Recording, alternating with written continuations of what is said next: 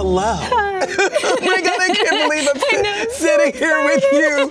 It's so exciting to sort of just kind of be in your presence, be in this presence together, this new generation of whatever it is that we're doing. It's so exciting. And, I feel the same. So just to get to it, we both have shows where New York City is an actual character in the show. Mine in the 80s, now second season in the 90s.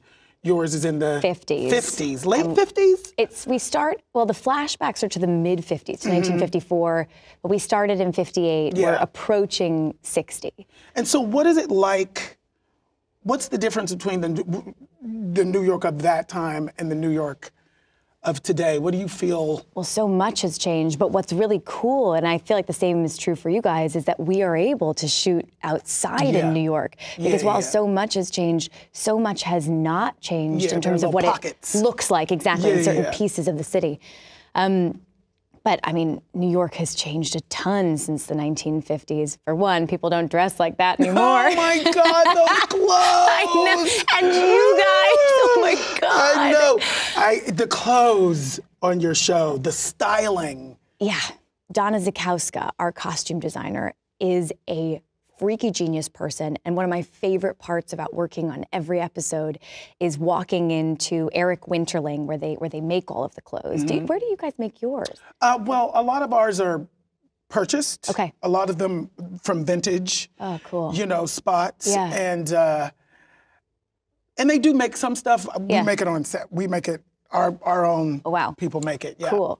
Well, is walking into see all of Donna's inspiration photos laid out all over the fitting room, and fabric swatches, and she's got vintage magazines everywhere and photos of Audrey Hepburn and Grace Kelly and Marilyn Monroe, and she's mostly looking for shapes and then creating different costumes silhouette out of them. Yeah, it's costume fittings might be one of my favorite parts, but shooting in New York has been incredible, and it feels like you're time traveling when all of our background actors, we use a lot of background actors, start filling the streets. And the cars. And the cars. You have to change the cars. I think that's everyone's favorite part, is when we start shooting outside, no one cares what we're shooting. They all want to take pictures with the vintage cars. You shot on a friend of mine's street, and he said, we came out one day, we were inside all day, and we came out, it was like, wait, where are we? It really feels like we went into a time machine. But you lived in New York in the 80s? Yes. Well, I started coming to New York City in 87. So really close to the time of the show. Yeah. How do you feel like it's changed since the 80s? Well, you know, first of all, 42nd Street has become Disneyland. Yeah. Which, for better or for worse, obviously it's for better. I sort of sometimes miss the grit, meaning the realness of it. You know, there's sort of a patina that's over it right now, which is, you know, what are we going to stay in the dregs? So I get it, but to have that background, you know, to really know what it felt like, you know, to be in a city, you know, I came out as gay in 85. Wow. It was the middle of the AIDS crisis. Yep. I started coming to New York, like I said, in 87. From Pittsburgh. From Pittsburgh, yes. And did my, you know, my first Broadway show, Miss Saigon, in 91. Wow. It was a dark time. Yeah. It was a dark, dark time. We were living through a plague. Yeah. And it was a group of people that, you know, it felt like nobody cared about. Yeah. And that sort of cloud, was hanging over the city in a really hard way. You know, but the great part about it was that, and I think this is what infuses the show, is that the choice to choose life anyway is such a powerful thing. Yeah. It's a powerful tool to have in life in general. And, you know, you can't have a testimony unless you have a test. You know, and so to have lived through that and to have been blessed to have lived and get on the other side of it. Yeah. And then be presented with a show like Pose. I was gonna say, how does it feel to be recreating parts of that moment, and also with so many younger actors of a brand new generation? Yeah. What's that like on set? What was it like shooting the pilot? It just takes my breath away, because if I'm being honest with you, I never felt like this story being told would ever be an option.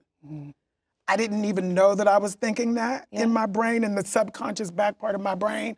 You know, my dreams have always been huge, you know, but they've always been springboarded off of something that I had already seen. Sure. Never the impossible. Yeah. You know, Stephen Cannell's our creator, Ryan Murphy, the entire team has taught me with this piece to dream the impossible. And how does it feel, because you're working with so many actors who are making for whom this is a breakout role? Yeah. What's that been like? And have they like come to you for advice? Like, do you feel like you're an authority on set like you are in the balls? You know, I am the kind of person. Not in an asshole way, but no, you know. no, I know. I'm the kind of person who, you know, if you want it, I'm there for you. I try to live by example. You know, just being the presence very often is enough, because I see, you know, they're all like sponges, and they all, the whole cast, they really want to learn. So it's really special. To be in a position where I can sort of be like the daddy. Listen, I was always the youngest. And you will learn one day that that changes. That's all of a how sudden I've mostly been so far. I know. And all of a sudden you wake up and you're not the youngest anymore. You're actually the oldest. But there's, I enjoy it. You know, I enjoy it because I have lived and I do have something to say. The category is high fashion evening wear. Ladies of luxury, why are you in a nightgown? A lady do need beading for a formal fashion affair. It's chiffon. I want to talk about with you the rhythms. You know, the very specific rhythms of both of our shows. There's a musical component.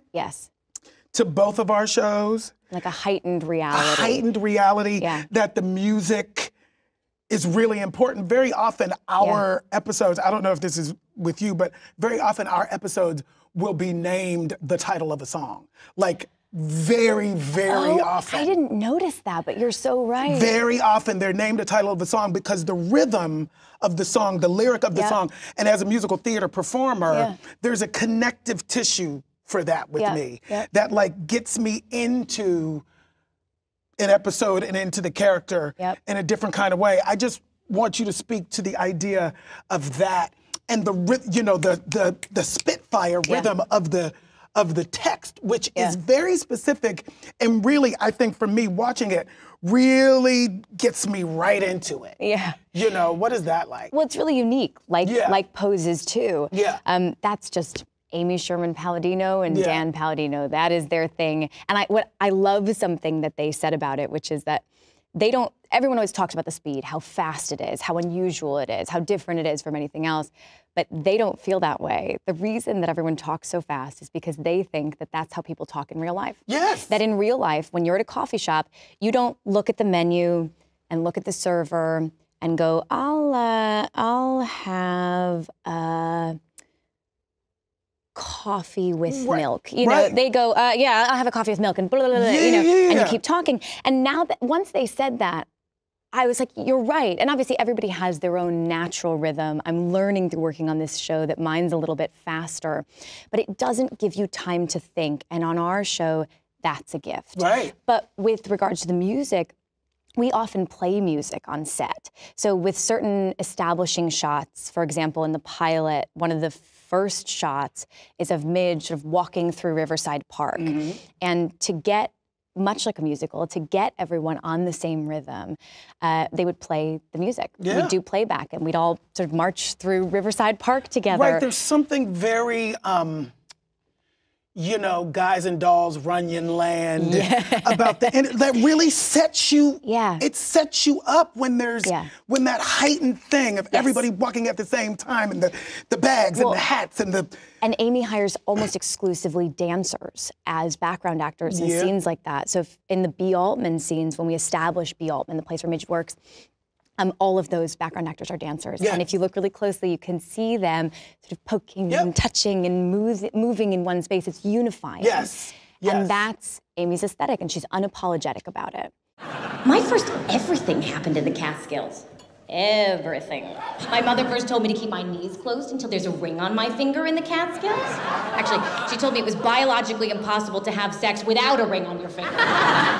Amy obviously has such a specific voice that she has crafted over quite a few years in the business. So does Ryan Murphy. Absolutely. What's it been like working with Ryan? How did you guys meet? Did you get along right away? What's it been like? Well, my Ryan Murphy story is really about the law of attraction.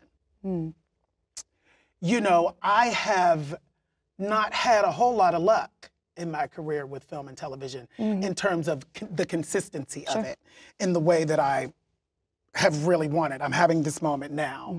And, you know, after Kinky Boots and after the Tony and the Grammy and all of that stuff, I thought, okay. All of that stuff. You know, all that stuff, let me pick that up off the... No, but for real, I just thought, okay, this will be my moment, this will be my time. And it didn't really connect that way. And I started looking at the landscape of producers and showrunners and creators. And I thought, who's gonna get me? Like, I'm big, I'm splashy, I'm, you know, like who's, you know, I'm really, really gay, who's gonna get me? And I just saw, it was Ryan. And I just started like... So you thought that before you guys had ever met? Years before. Wow. Speaking his name into the universe. I would say probably around 2013, 14. It became clear that I needed to get specific with my dream, not just film and television, but who?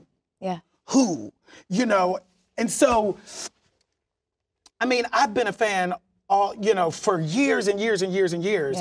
And I just thought he'll get me. So I started, you know, writing his name in my journal and speaking his name in conversations and out into the universe. That so much. You know, I just started, you know, you have to speak what you want. You speak it into existence. And it was just Ryan Murphy off my tongue, off my tongue, off my tongue. And then I had a pilot season that was like horrific. Horrific pilot season, you know, just dismissed. Like, you know, too flamboyant, that thing, you know, just, And the night before I got the call for Pose, I literally had a nervous breakdown with my sister on the phone. I was like, I'm done, I can't do it anymore. I don't want to do it, you know? And then the next day, I get the phone call for Pose. That's amazing. And I'm just like, you've got to be kidding me. That's you know, amazing. They told me what it was about, and I'm like, okay, you've got to be kidding me. Then there was I was being called in for the dance teacher. Who is Charlene Woodard. I just thought, this is the wrong part, but okay. So I prepared it, I went in, I did the audition with Alexa Fogel, and I just basically said, this is the wrong part. I should be in this world. I grew up in that world, I lived in that world. It would be a waste of everybody's time if I'm not in that world, right?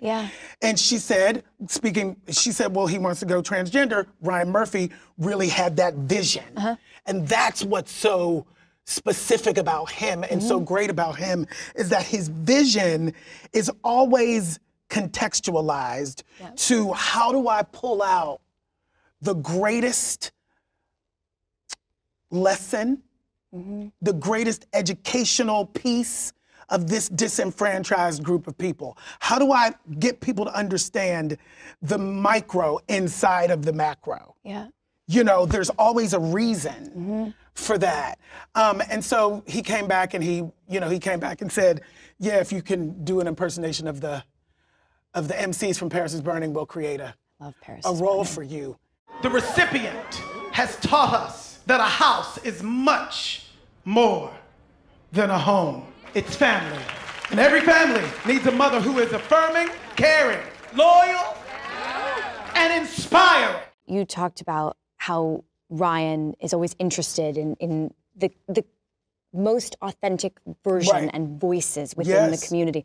What does it mean to have a show like Pose on in 2019? Well, it's the trans, you know, the idea of the trans, and when I was told that the mothers of the houses were all gonna be trans actresses of color, it's like, that is the truth. That's the part that nobody knows about. Yeah. And now we're dealing with this whole group of disenfranchised people that the world has really not heard their story before. Yeah. It is breathtaking. And when I say so many people, I'm a part of the LGBTQ community. Yeah. I've been surrounded by these ladies and these men and still didn't understand the magnitude. Still didn't get it. Here I am on set, and for the first time, I'm going, oh my God. The T in LGBTQ has largely been ignored. Yeah. By me. Not because I didn't, but because I wanted to ignore it, but because I just, you know, we came out, we went straight to the front lines to fight for our lives and our rights. And then, you know, so, and then it just, the pill came, everybody got healthy, and everybody moved on. And it takes my breath away. Yeah. These women teach me what real authenticity, these women and these men teach me what real authenticity is about, for real, you know. Well, that's something that's so beautifully explored on the show. And the performances have so deeply moved me and continued to, as you said, blow me away. And the transformation of some of these actors, some of whom, as we talked about earlier, it's their first roles. Where were they ever gonna do any of it before? Yeah. The transformation, even in watching the first season of how much they have grown, is extraordinary. Yeah. And I can't imagine what it's like to work it's in such that environment gift. Every day. It's a gift. You know, I have the same interesting connection to your show. Yeah. Because once again, we grow. When we know better, we do better. And when we're open, we grow, right? Never in a million years did I ever think that we would have a black president before we had a white woman. I had no idea about the woman thing. For real, the depth of it, the depth of it. Yes, yes, we all know. But like the depth of it. That's what your show does for me. Cool. You know, it really reveals what women have had to endure. Honestly, I feel the same way about your show. It just shows that misogyny and the hatred of things feminine transcends just the biologically female community. Yeah. You know, there has long been this looking down on of all things feminine and female. Right. And I think that's probably one of the reasons why I also enjoyed watching your show so much. I feel like it tackled that as well in a really nuanced way and in a way that I hadn't considered. Right. But it has been a real privilege working on this show, and it's been a real privilege. You know, it's a comedy, and you never, like, I think I underestimated as someone who's never done comedy and never worked, and never worked in this space. Really? Yeah, no, never. Well, that's even more impressive. Thank you. Keep going. But yeah, no, I think I drastically underestimated how much comedy has the power to move people. Yes. And through spending time with comedians, through doing research to help prep for this show, I mean, the world of comedy was so foreign to me. So I did as deep a dive as I could. But I didn't, I completely underestimated how much comedy has the ability to move people and to teach people as well about issues that are important. And I have been so moved hearing from our audiences what they learned from the show, the different ways that they connected to it, the different ways in which it makes different women feel powerful. Yes. The theme is so universal, this idea of a woman finding her voice in a brand new way, because she always had one. Yes. And she always had a loud one, this she particular always had a loud woman. one. Absolutely, absolutely. But finding it in a new way and being unapologetic about her pursuit of it. And listening to the different ways in which that has inspired young women, old women, women from all different walks of life has also in turn inspired me. Yeah. I love this woman. I have learned a lot about myself playing her. I think something that we don't share is that unflappable confidence. I feel like I've never been so terrified as when I'm standing on stage in front of a group of background actors gonna perform comedy. Right, no. And it's been a process of reaching so deep and learning to feel powerful using my voice. Yeah. And that's something that we're all collectively learning at this moment in time. So it feels as relevant as ever. And, Absolutely. And I've loved getting to bring that to life, but mostly to hear from other people about it. And so when you came up to us at the Golden Globes and talked about how much you loved the show, it was, and I'm a long time, very dorky fan. And so it was really, really special. The first boy I ever kissed, I kissed in the Catskills. First time I ever let a boy go Christopher Columbus on my nether regions, it was in the Catskills. And this boy, he was my papa. In terms of finding your voice, like, you have done everything. You've had so many surges of these huge moments. You touched on it with the Tony and the Grammy, and you've directed and written a play and become a singer and worked in an amusement park and you know, like I am just what? And become a fashion icon again? Like what? What, is there something that you haven't done yet that you're dying to do? Because I'm just watching you soar, having watched you soar from afar so many different times before. Yeah. Like, does this moment feel different? Is there something you haven't yet gotten to do that you're dying to? Well, this moment is really significant in that the platform has broadened. And what's really significant with film and television, it's just a wider audience. You reach more people in a faster way, all of that stuff. You know, for me, what's been significant is that I've been able to do it on my own terms. I've been able to do it based on being authentic, being my authentic self. You know, I always say it's easy to be who you are when what you are is what's popular. You know, when I entered this business, it was not popular to be Black, gay, out in this business. It was not popular. And, you know, I took every hit that came with that. And while, you know, there are peaks, there are valleys, I've had all of them in my career, you know, about 20 years ago, I was watching Oprah, which I am wont to do. And, Me too. you know, there was, you know, Maya Angelou was on, I think Iyanla Vanzant, they were talking about, you know, service.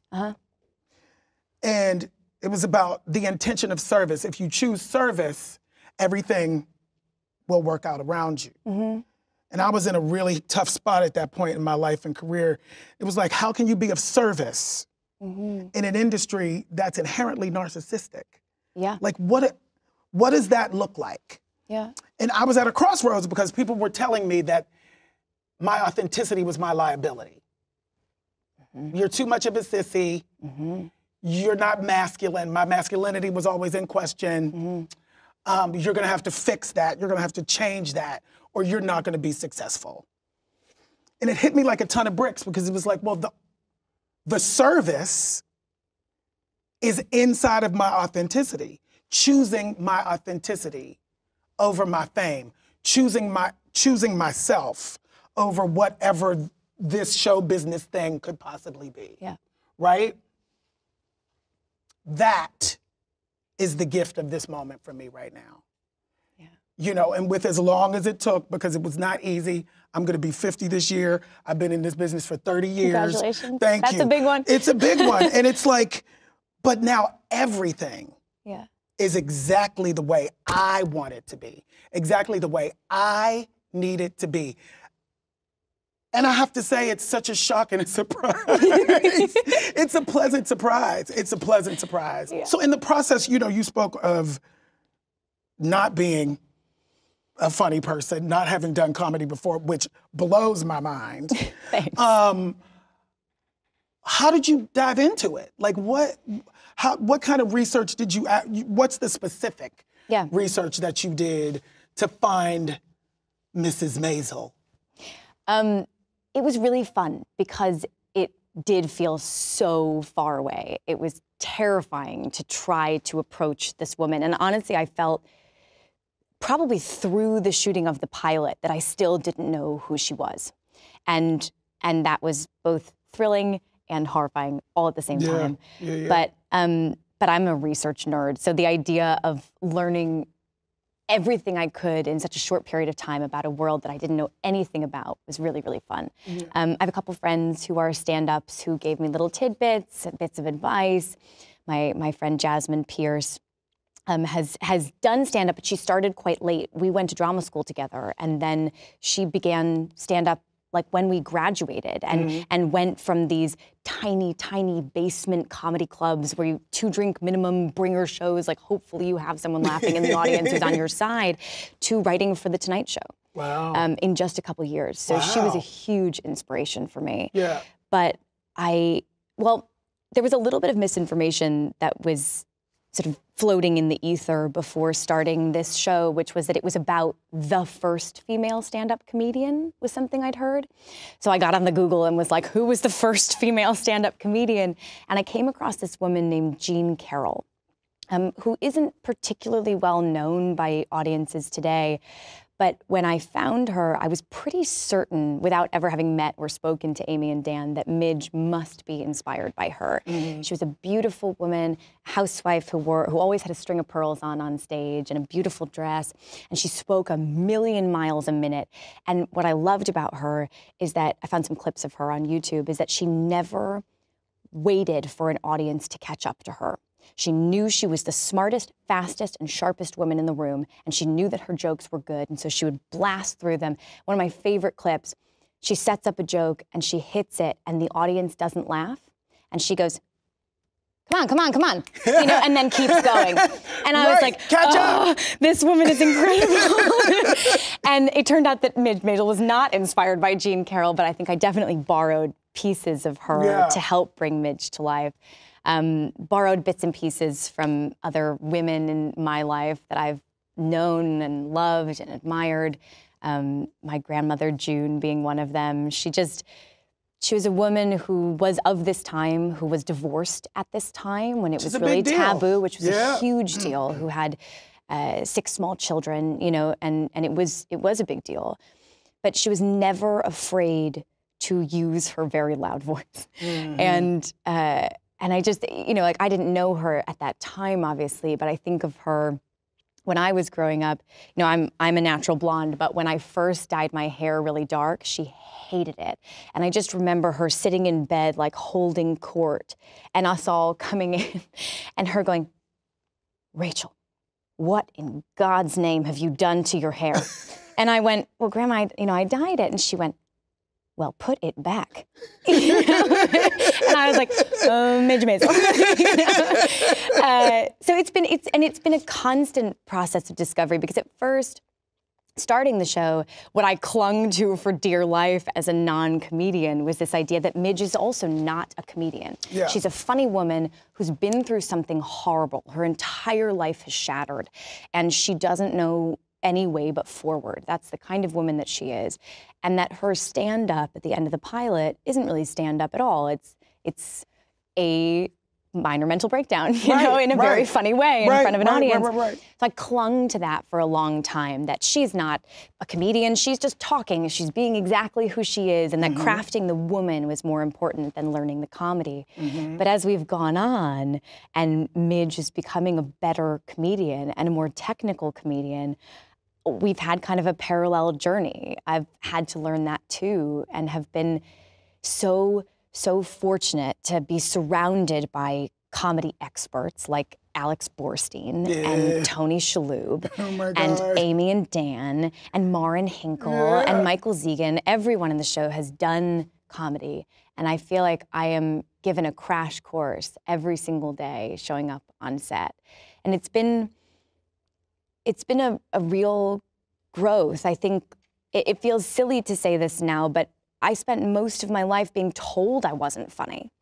That I would never, you know, I mean, I'd gone in for comedy auditions and been told, you know, like, we think she's great, you know, send her back in, not for this, she's just not funny, and had sort of absorbed that as a part of my identity, and not even necessarily in a way that felt really negative or dark. I just was like, I'm a dramatic actress. I should not try my hand at comedy. That's not really in my lane. Else.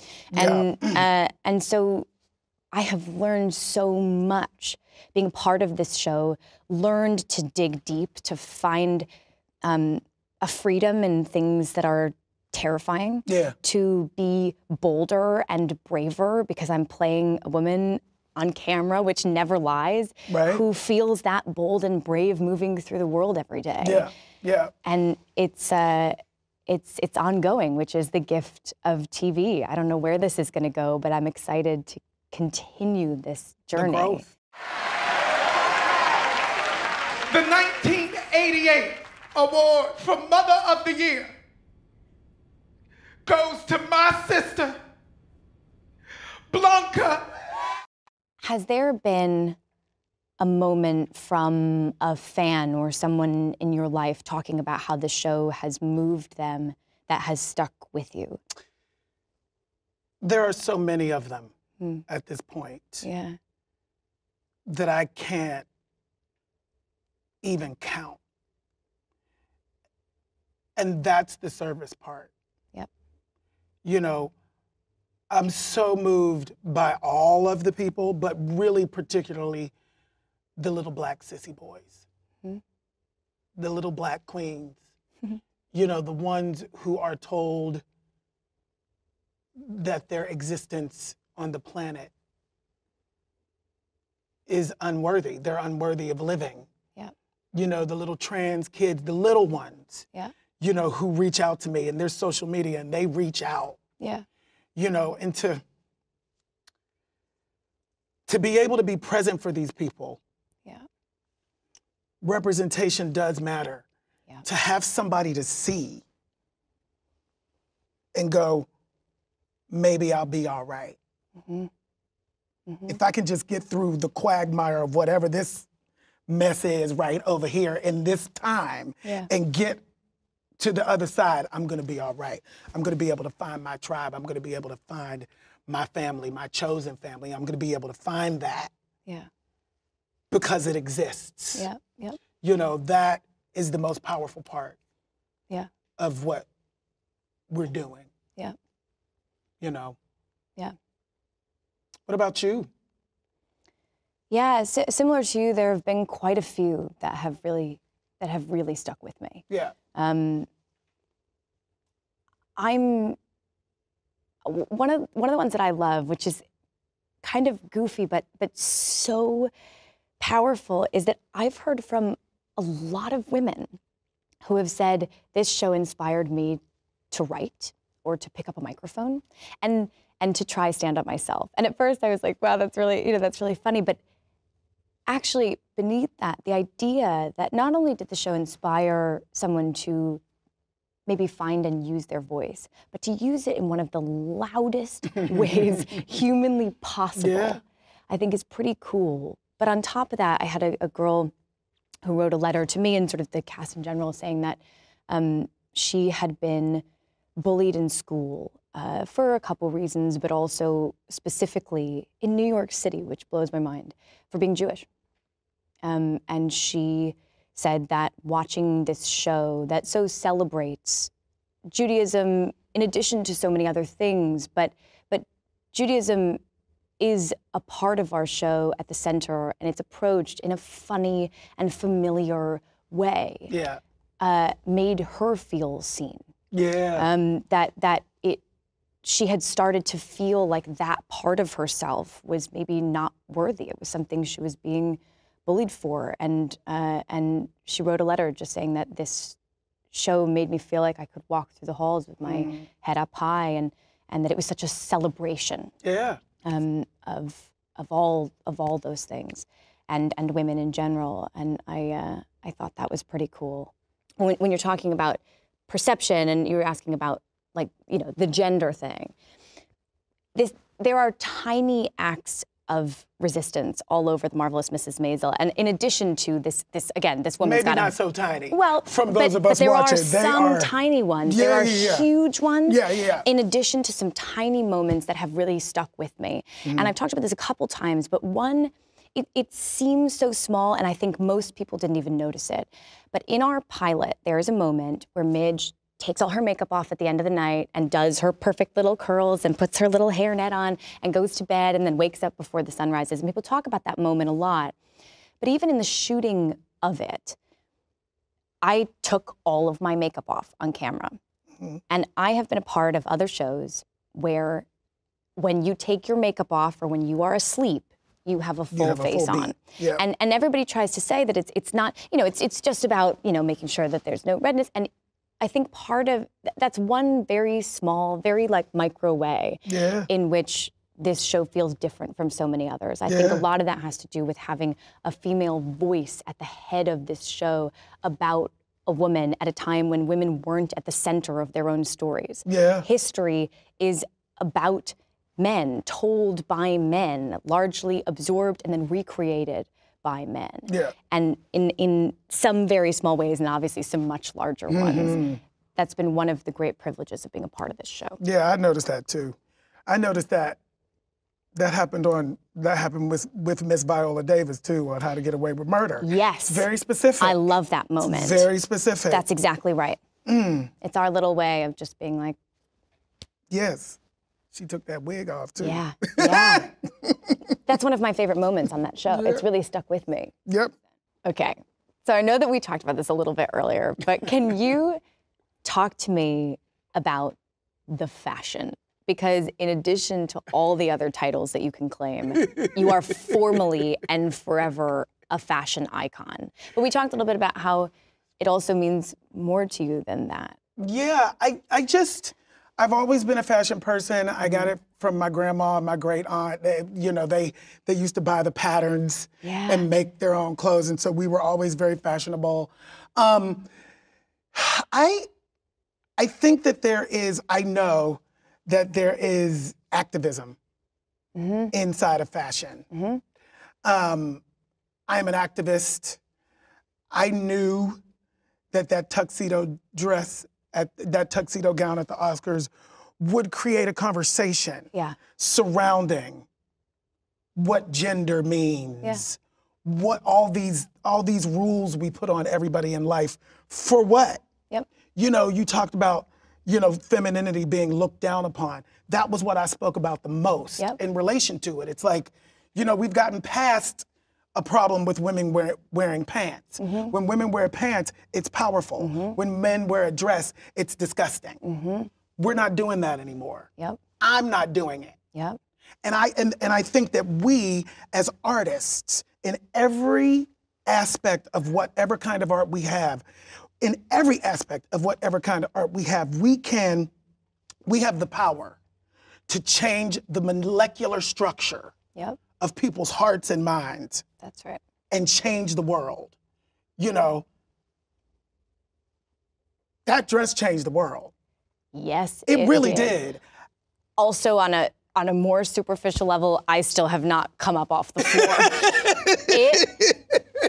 It was unbelievable. Thank you. Between you, Christian Siriano, you guys outdid yourself. I mean, it's just such an iconic moment. Thank you. For all of those reasons. Yeah. I mean, it was such a powerful statement and an incredible moment in fashion history. Thank you. And there was a specific letter that a mother sent. About how her child had been bullied in school. Her son had been bullied in school because he sometimes liked to wear dresses. And he came home from school and said, and she showed him this picture of me, at the Oscars, and he has been wearing dresses ever since. And it just... That's cool. It's powerful. We can change stuff. Yeah. We can change stuff. Yeah.